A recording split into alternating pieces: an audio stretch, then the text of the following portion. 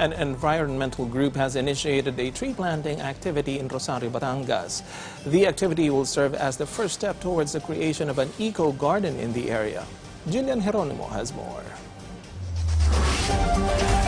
In an effort to eventually help lessen flooding during heavy rains, an environmental group built an eco-garden in Rosario, Batangas this weekend.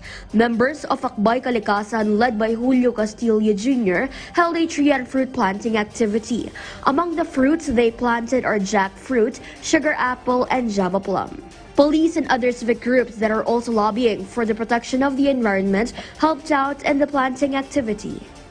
Nandito sila upang makiisa sa ating layunin sa pagprotekta ng ating kalikasan. This is the start of something big for the tourism industry of the province of Batangas, specifically here in Rosario, Batangas. So, ang isa rin sa adhikain natin na ito ay gayahin ng iba pa nating mga kababayan o iba pang barangay dito po sa lalawigan ng Batangas. Maganda po may ganito. Magtulong-tulong po ang buong komunidad, ang mga mamamayan para po sa isang malinis na kapaligiran at malusog, magandang kalikasan.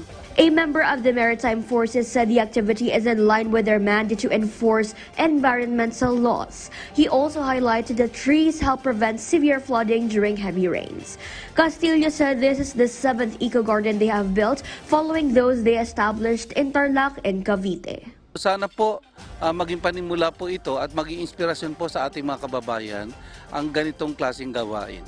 Para sa mga darating pang mga kabataan is mabubuksan yung kanilang kaisipan na talagang kailangan pangalagaan ng ating kalikasan. Kasi ito po ay napaka-importante kasi ito yung nagiging cause ng pagkasira ng ating ozone layer. Jillian Geronimo for the Nation.